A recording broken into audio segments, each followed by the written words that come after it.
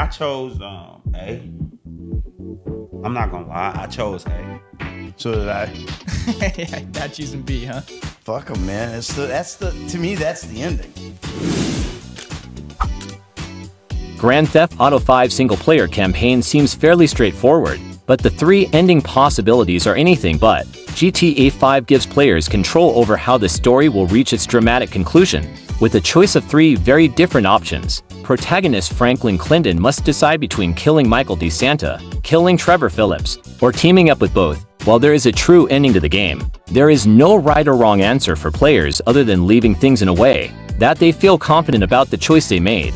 Before reaching the concluding decision, GTA 5 protagonist robbed the Union Depository Bank of $200 million in the big score. Franklin goes home to cool down after the heist, where antagonists Steve Haynes and Devin Weston approach him, ordering him to kill one of his comrades. Haynes wishes Trevor dead because of his unpredictability, which makes him a liability. Meanwhile, Weston failed to have Michael's family killed as revenge for the accidental death of his lawyer, so he enlists Franklin to finish the deed. Franklin's third hidden option is to ignore the antagonist, enlisting Michael and Trevor's help to take down Haynes, Weston, and several other enemies.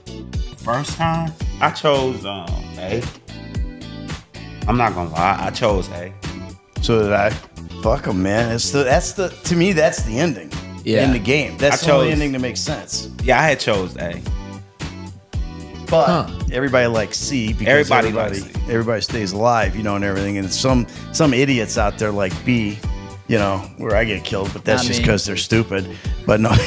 Not me. I chose A, man. I ain't gonna even front. Yep. Yeah. I was just so thankful that I wasn't a C or a D, that I could get killed. I was like, yeah.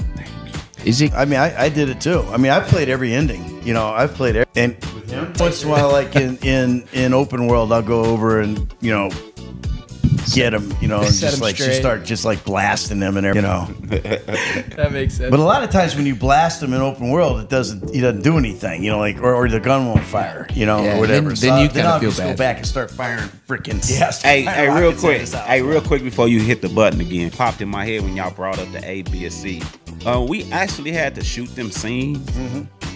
The deaths of Michael, Trevor, and then were like some of the most intense scenes that I think I had to do. Like really, like had me like feeling like an actor, because you know me and Michael, from what our story is in the game, it was hard that I had to kill him. You know what I'm saying? It didn't make sense to me. I was like, what the fuck? Why am I killing him? You fucking prick. You know, I taught you everything, you know, and this and that, and it was just weird. Why am I killing this dude? Now, when I had to do the scene and we had to film the scene with me killing Trevor, it was kind of like, this motherfucker been bullying me. I want to kill him, you know, when he was crawling through the fire. Motherfucker.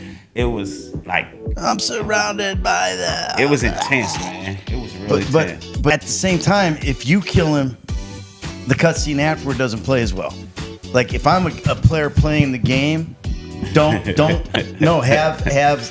him not be able to kill him. Yeah. And then I pull out and I shoot him, and then the cutscene that follows that makes way more sense, because the first line is, "Man, that was your best friend."